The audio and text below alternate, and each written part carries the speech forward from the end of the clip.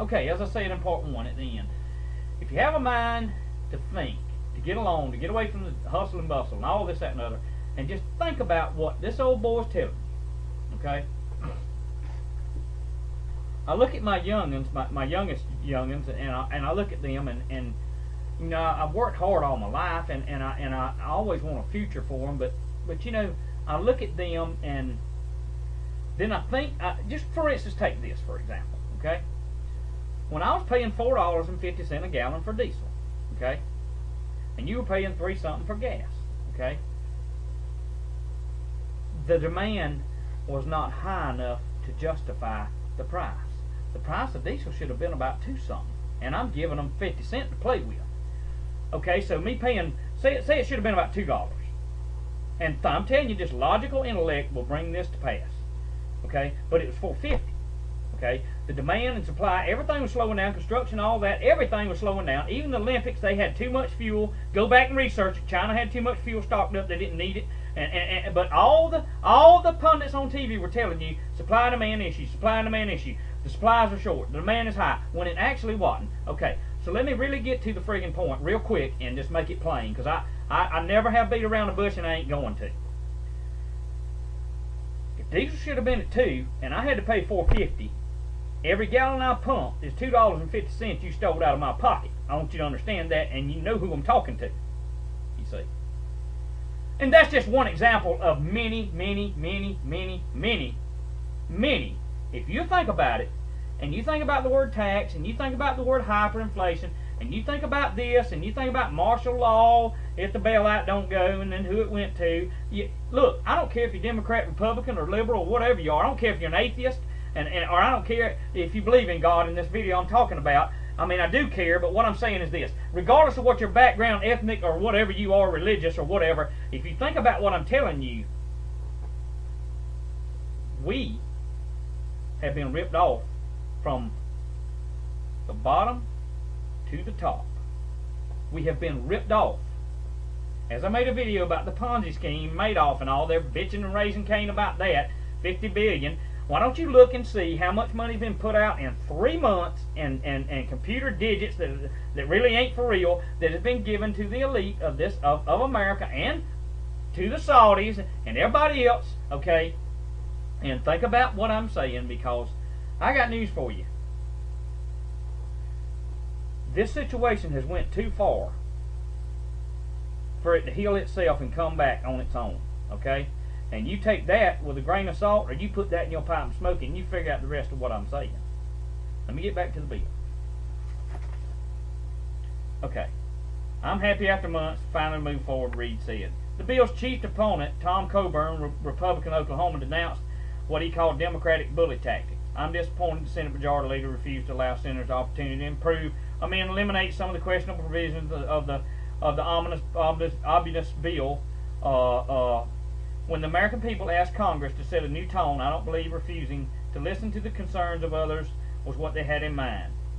Okay, the American people expect us to hold open, civil, thorough debates on costly legislation, not ram through 1,300 pages of bills when you're watching.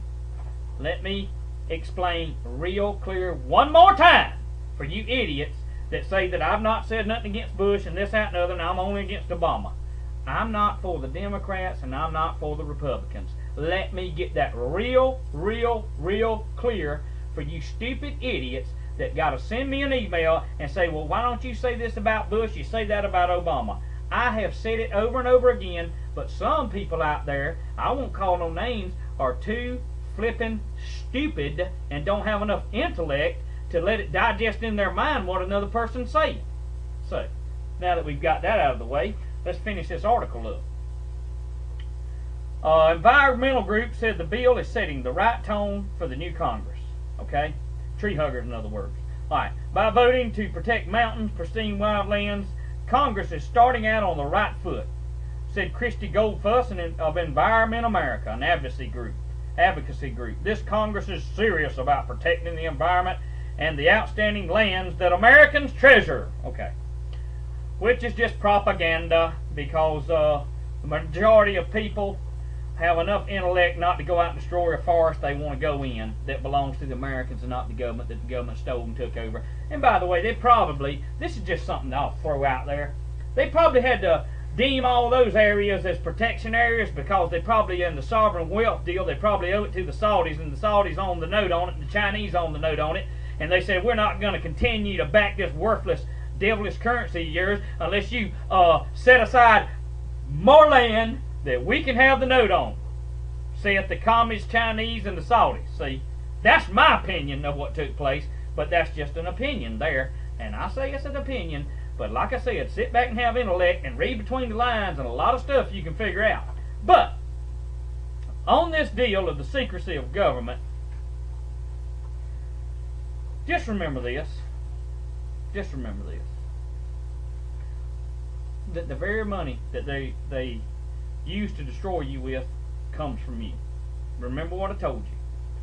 The very money they use to destroy you and spy on you comes from you. And I'm just curious as to how much longer you're going to put up with it. Now, I've made 100 and something videos, okay? I've tried the best of my ability, and I know I've failed in many areas to you guys, and I apologize for that, but to the best of my ability to get it out in a 10-minute time frame on each video, in my heart I feel that's what I've done, and I feel that I've done right, okay? I want you to understand that. I believe that I've done right. Am I a perfect person? No. I've already said that and explained to you that I mess up daily.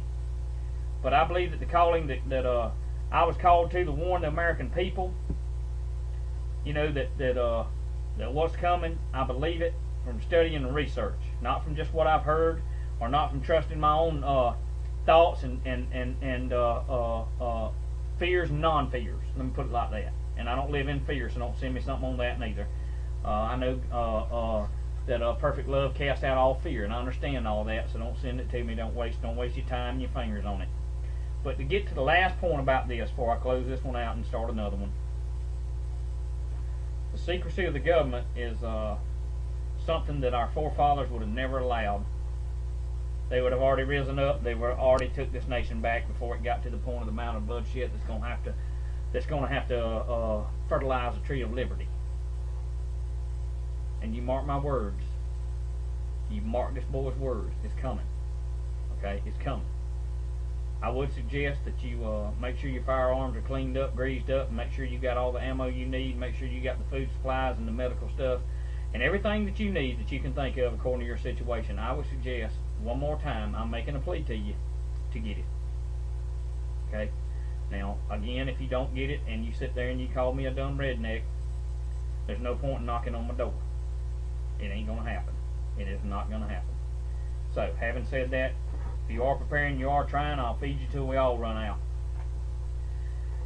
I'm going to end this video, but it just shows another secrecy of the government. They hold a session on Sunday, they pass this, and there's so much attachments to it, I could spend the rest of this day telling you about them. You look it up yourself.